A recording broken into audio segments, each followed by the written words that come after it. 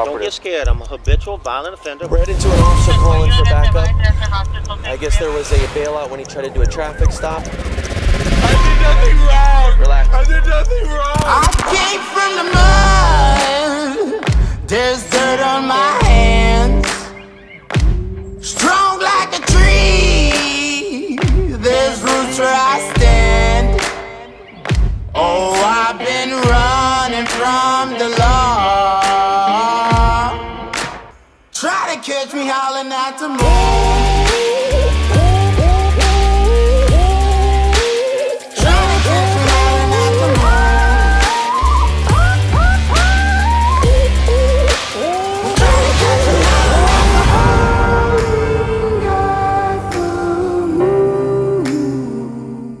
Introducing the MPS Defender. This is a folding convertible ballistic shield for personal and vehicular use.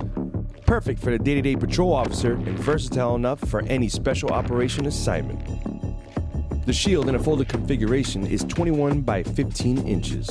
Unfolded, your mobile area of cover is now 36 by 15 inches. It has 4 loops to attach a sling so the user can wear it slung over their back. The interfacing MOLLE panel system allows you to attach any extra gear necessary. On the front of the shield, you have bright LED lights that can be activated ambidextrously via the rear handle's dual buttons. The shield itself weighs 7 pounds with its included level 3A soft armor, which stops up to 44 Magnum as well as buckshot and slugs. Adding a ballistic plate insert brings the weight up to only 12 pounds, while stopping up to M80 and M855 rounds. The MPS Defender includes a mount allowing you to attach the shield to any car door for rapid deployment. To learn more about this life-saving equipment, visit the link down below.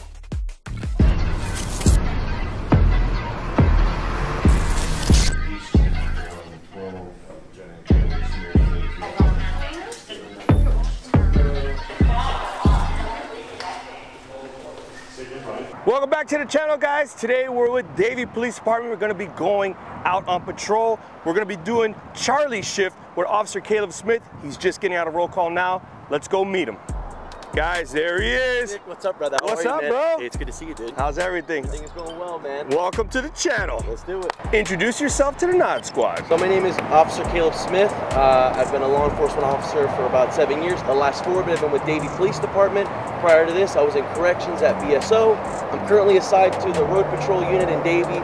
We work on the best shift, which is Charlie shift. And I see you got that CIT badge there. Any other credentials? Like you suggested, I'm on the CIT, which is the Crisis Intervention Team, as well as the Honor Card team here in Davie. What do you say we buckle up? Oh, guys, so if you don't know, what are we driving there?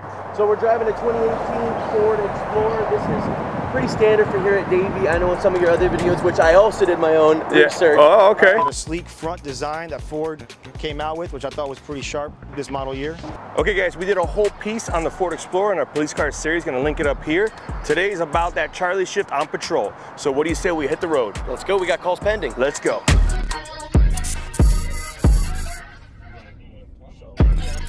Welcome back to the channel, guys. I do these videos for 2 reasons. 1, to educate you on law enforcement and the way that police operate. So if you have any questions, feel free to put them in the comments below. And 2, to help with the recruiting efforts of these departments that I'm featuring on the channel, such as Davie PD. So with that being said, if you want to become a Davie police officer, you can go to daviepdjobs.com and apply today. Davie Police Department is hiring.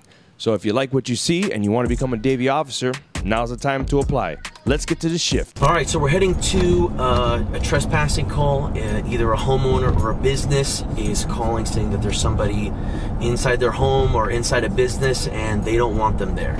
So there's already 1 unit on scene. We're right around the corner to back them up, and we're gonna see what's going on once we get there. Hey, how are you? No, I've met you here before. You did? A long time ago, yes, sir. Yeah. Was I nice then? Because I'm still nice then. You were nice. Yes, Thank sir, you. you were nice. That's when I heard the address, I was like, oh, this is a familiar one I've been to. No, because I used to, look, she had space. She said I'd keep my stuff here. So I keep my stuff here, and then I'd mow for her. But then what happened was, like I said, 6 months before I got out of prison, she sells my RV, don't even tell me. So when I call my friend, that's why I went to prison for, running my car into that bar in Davie. How much time? I had 3 years, but I got out good behavior for 2.5. 6 months before. Are you on any kind of payment? got probation.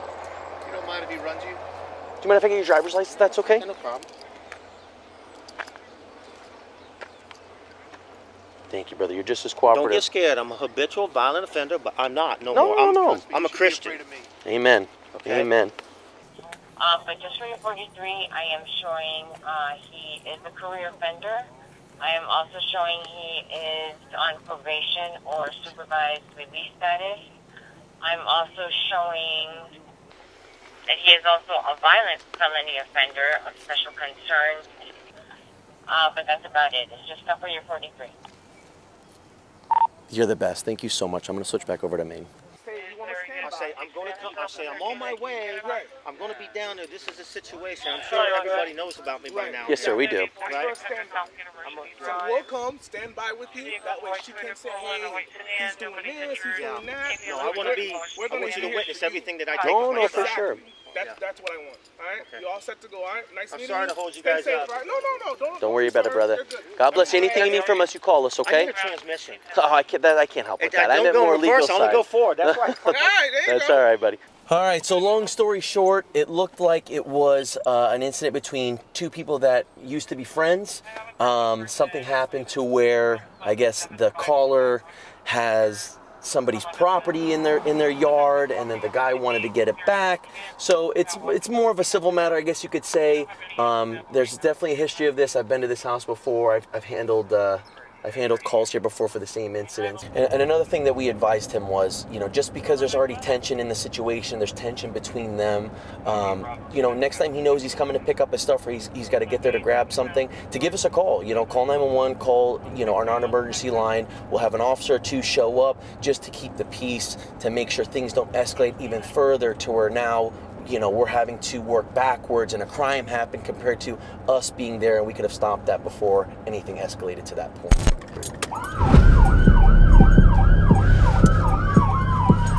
We got, man. All right, man, we got a traffic crash with injuries, all airbags deployed, and somebody bleeding from the face, so we're gonna try to get there quick and make sure they're okay. All right.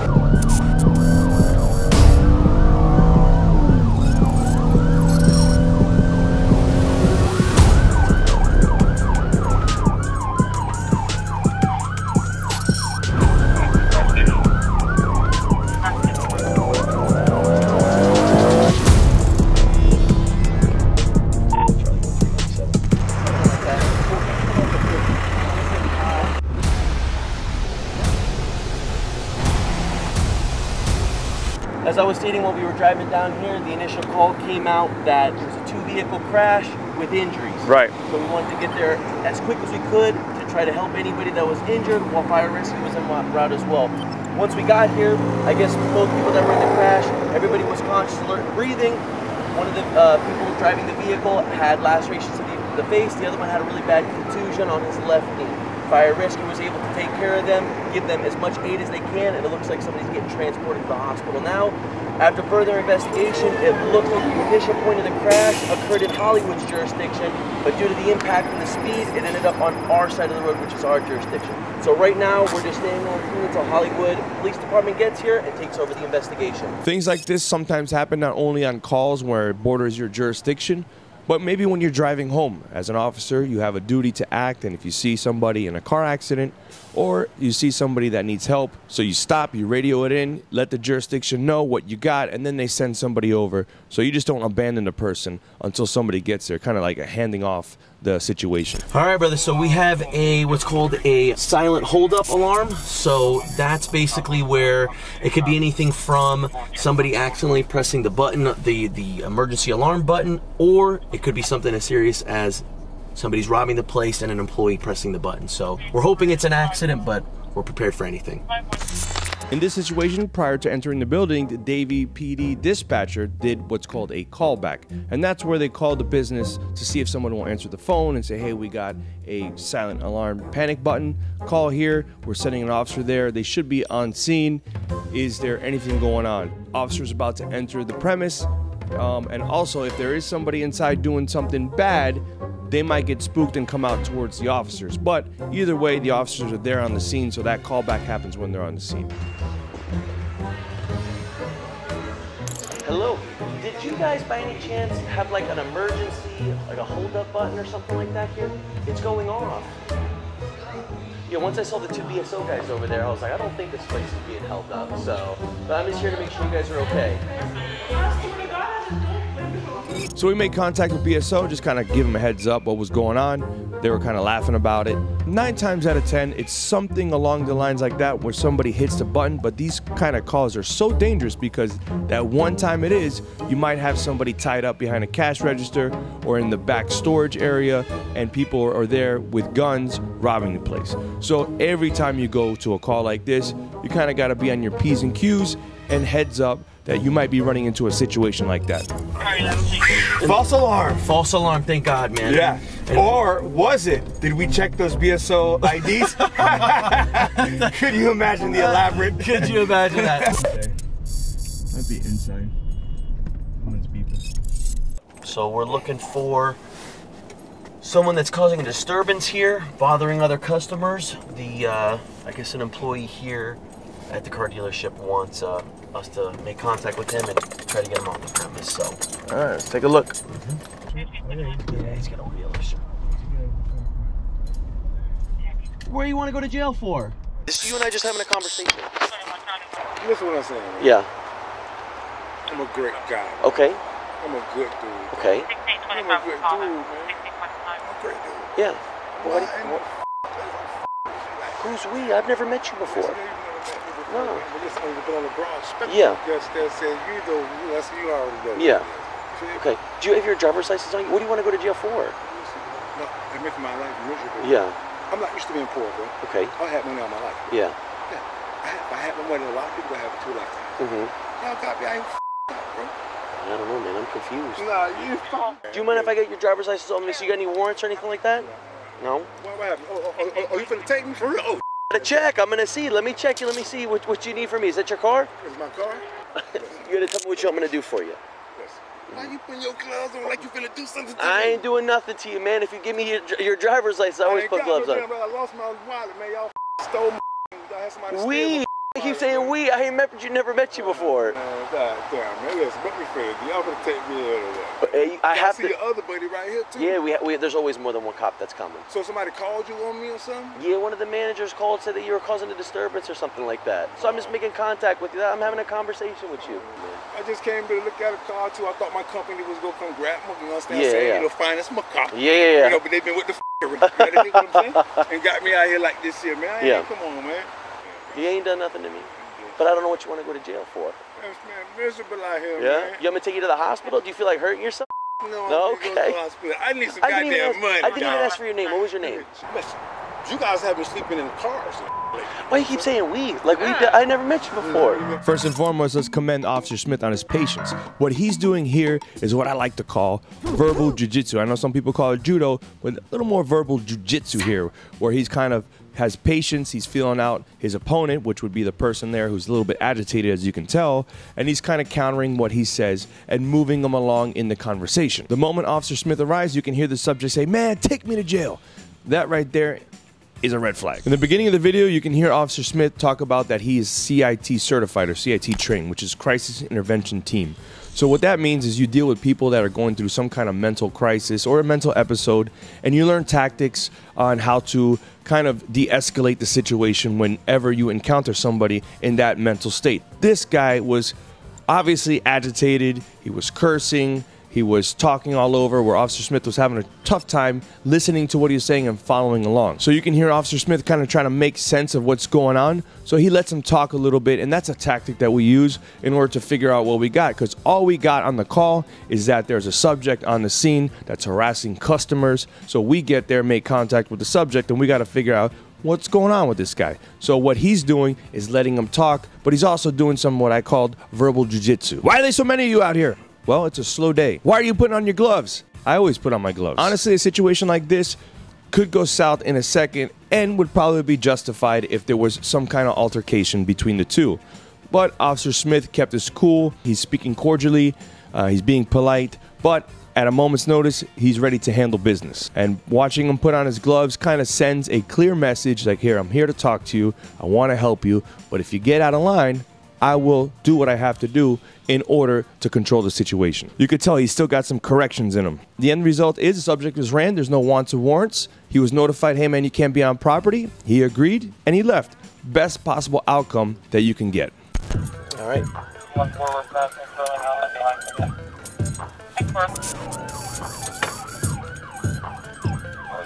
Left. They just passed us south. Yeah, but that area's...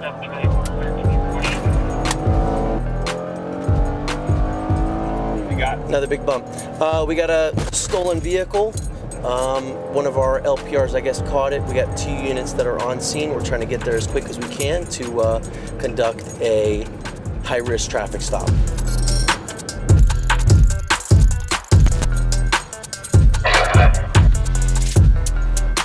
I have a signal 30 delayed at this fine. All right. At about earlier this afternoon. All right, did we already go through that? What's up, baby? The trunk? No, we haven't gone through it yet. We couldn't get it. Tell me what you got. I'm right there on Davie Road in Orange. I just ran the tag. Good stuff, dude. Good stuff. Okay, this one. He's in your car? Yeah. Okay. Nothing crazy? No. Helmet, tools. Did he say anything? He says it's his cousin Willie. Willie. Is his wallet in there? No. There's no wallet in here. There's a receipt for shoulder steak from. Surely 2-1 unit. Oh, his wallet's up here. Here you go. We got it. We got it, we got it. So basically what happened was one of our officers was driving around, they saw the vehicle, they ended up running the tag of the vehicle, seeing that it came back stolen. From that point, officer waited for other units to arrive on scene to conduct a high-risk traffic stop. Once more than 1 unit was there, officers conducted a high-risk traffic stop with the red and blue lights on. As of right now, the high-risk traffic stop went successfully and they were able to successfully detain the suspect without any incident. Everything went smooth. There was no vehicle pursuit, nothing like that. The officer who conducted the traffic stop waited for other units to arrive on scene, was notifying our dispatch and notifying other officers of where we were while we were following the vehicle. His story is that he was borrowing the vehicle from a friend of his named Willie, and that's his story. Okay. So as of right now, we're going to charge him accordingly, try to get a hold of the vehicle owner, and then take it from there. I see you. Broward Police Academy. Looks like they're doing the evening traffic stop portion. Oh, they are reversing, so I don't know, is that like driving portion? To my knowledge, it is. They teach you how to drive forward, they teach you how to do some maneuvering, and then some backwards driving as well. For the nighttime? For the nighttime, yes sir. Because you know as well as I do, when you drive during the day, it's a lot different than driving during the night. 2 different monsters. 2 definitely different monsters. That's the great thing about Charlie Shift. You get both. You get day and night. That's right. Day and night. What? I'm always ready. What we doing?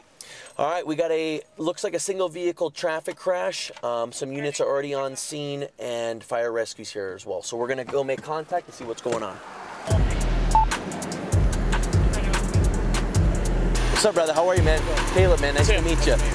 Hey, buddy. How you doing FTO tonight? Murray, I'm doing well. How are you, sir? Fantastic. So, are we just driving around? We saw. I want to see everybody was okay, or what are they complaining of? Yeah, one guy apparently was going like in and out of consciousness. I don't know if he's lightheaded. He's gonna probably get transported to the hospital. Okay. We got a vehicle here that went off the road, didn't hit anything, but the other vehicle's in the parking lot. Oh, okay. So. Service St. Mary's going to be doing the crash report. Are you guys doing the tow slip? And then Officer Church here is going to be doing the vehicle tow slip. Roger that, man. I appreciate you, buddy. If you need anything from me, you let me know, okay? So, I know we're not supposed to say it. So it's a little bit Q. Oh, God, the Q word, I'm just saying Q. Don't say it, Let man. the audience fill it in. I'll pull over. I'll kick you out of the car if you say the Q word. So, a little bit of downtime. Listen, never any downtime. All right. So right now we're heading to a residence in Davie. There's a program that we have in Davie for residents of Davie where when somebody goes out of town, they're on vacation, they put in something called an extra watch. They'll go to Davie Police Department's website, put in an extra watch, and once that's submitted, you'll put the time frame that you're going to be gone from this time to this time. And what will happen is whoever's assigned to that zone where that resident lives periodically throughout their shift, they're going to check on the property, check on the residents, just to make sure the house is okay while the resident is out of town. That's a great program that Davie PD has. Shows a little extra effort there on their behalf. I know some agencies that have that as well. If you don't have it, check with your local PDs, and maybe that's something you can start off. But great job, Davie PD. What are you looking for? We're just making sure there's no broken windows, there's no people that are sleeping out here. There's basically that there's nobody here that's not supposed to be here. No damage to the building or to the property.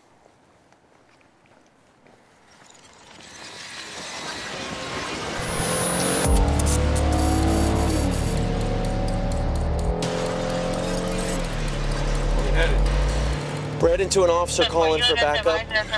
I guess there was a bailout when he tried to do a traffic stop, and we're heading there now to give him some backup.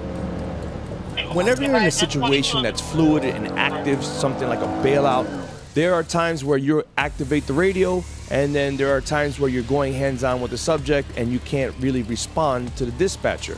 So at one point, as we were running code 3 here, to the officers for an emergency backup, the dispatcher was raising the officers and they weren't getting anything. Now that is super scary as officers are responding, because that could mean, one, like I said, they're either dealing with somebody, or two, the officer could be hurt or something happened to their radio. You just don't know what's going on, and if you're not getting any response from that officer, it's kind of like, oh no, we need to get there. And as you can see, I pulled footage from the house that the bailout happened in front of, and I was able to get the footage. The neighbors were nice enough, shout out to the neighbors, to lend us that footage. You can see the officers there at the end taking in the subject to custody.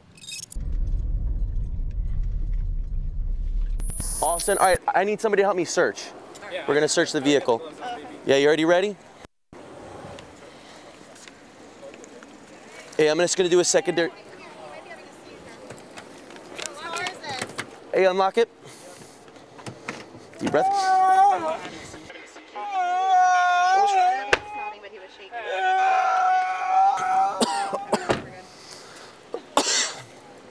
I'm just going to do a secondary search, okay? Picture all the alcohol. We have to get our cartridges. Our what? Our cartridges. Evidence? I don't think so. Just pictures. Yeah. Everything's left in the car, right? What Yeah. do I need to put on the slip? We got beers. Miscellaneous item. For obvious reasons, fire rescue gets to the scene. Sometimes if the taser prongs are deployed and it hits a sensitive area, maybe the neck, face, or eye, or something where you have to go a little extra to remove the taser prong, you get fire rescue on the scene to help you out with those sensitive areas. Removing taser prongs, if you don't know what they look like, it's kind of like a fishing hook straightened out. It's a little barb, has a little divot there, so that when it goes into the skin, it doesn't come straight out like a needle, so it holds a little bit. You just kind of put your hand around the taser prong, push down, and then pull out, and you're able to pretty easily get out those taser prongs, as you see the officers doing here. Whenever fire rescue comes and has to transport an offender or somebody that you're taking into custody, it gets a little tricky because they can't ride on the gurney with their hands behind their back. So at one point you have to uncuff them.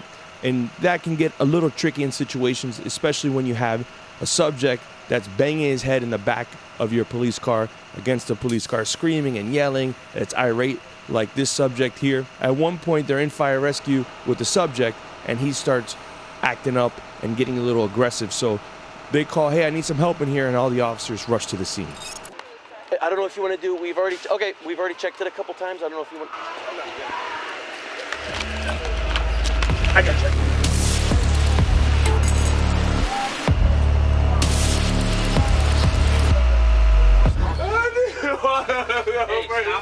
No! Relax. I don't want to go to prison! Relax. No! I want to go to prison! Tell her I don't want to go there! I didn't want to do it! I did nothing wrong! Relax. I did nothing wrong! I just want to go to jobs! I just want to work!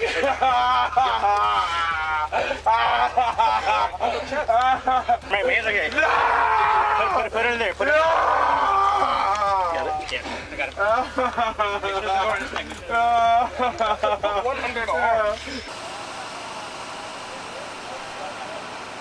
Basically what happened was two officers attempted to do a traffic stop. The vehicle in question slowed down to where the officers believed that the vehicle was going to end up stopping. The vehicle then abruptly accelerated, taking it right into this cul-de-sac. Officers knew that this was a dead end. Officers followed the vehicle in here. They saw the vehicle. They ended up trying to attempt another traffic stop. Once they approached the vehicle, the person driving the vehicle ran out of the car and started a foot pursuit into back of people's neighborhoods.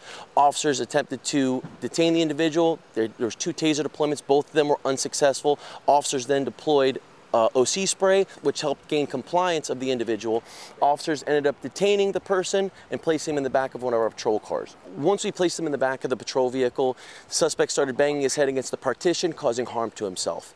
Based off that and all of the other circumstances, we had fire rescue come to check him out to do a medical evaluation on him. As you can hear, the suspect is obviously going through some sort of medical, mental, or drug-induced episode. Based off of those circumstances, why fire rescue wanted to come and check him out. While he was in the back, as you can tell, the individual became very combative. Due to that, we wanted for his safety as well as other officers and fire rescue safety, we wanted to do all precautions to try to restrain him as best we could. We had 1 officer riding in the back of fire rescue as well as 1 officer following in their patrol vehicle to the hospital. Once medically cleared, he's going to be in our custody and will be charged accordingly. It's your first time watching, you enjoyed the show, please subscribe to the channel, give this a like to help the algorithm know, hey, we got a banger on our hands. And if you have any comments, put them down below so that we can answer them. I'm going to try to answer those comments as quickly as possible, maybe even do some shorts in response to those comments. With that being said, I'll see you when I see you, and if I don't see you, well then I'll see you. No, it's good, represent! Try to catch me howling at the moon. They're on the call with a subject threatening to kill himself, so we're heading over there right now. 809, I got 1 refusing to stop. Bailout, I got 2 in the water.